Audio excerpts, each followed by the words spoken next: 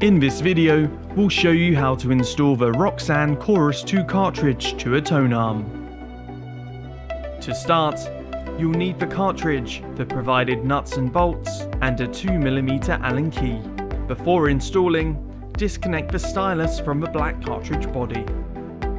Connect the headshell lead tips onto the product terminals of the same colour, with a small pair of pliers.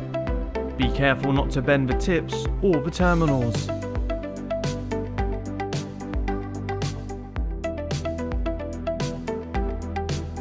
Mount the cartridge onto the head shell of the tone arm using the nuts and bolts provided.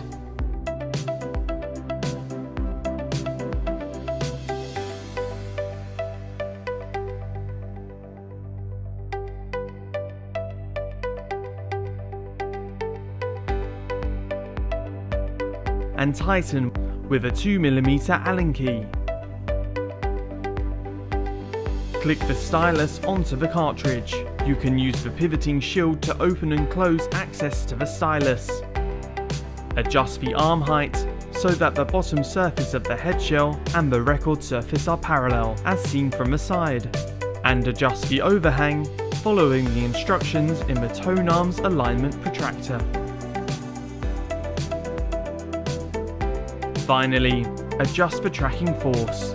Confirm the tracking force for the product at around 2 grams. For more product information, visit roxan.com.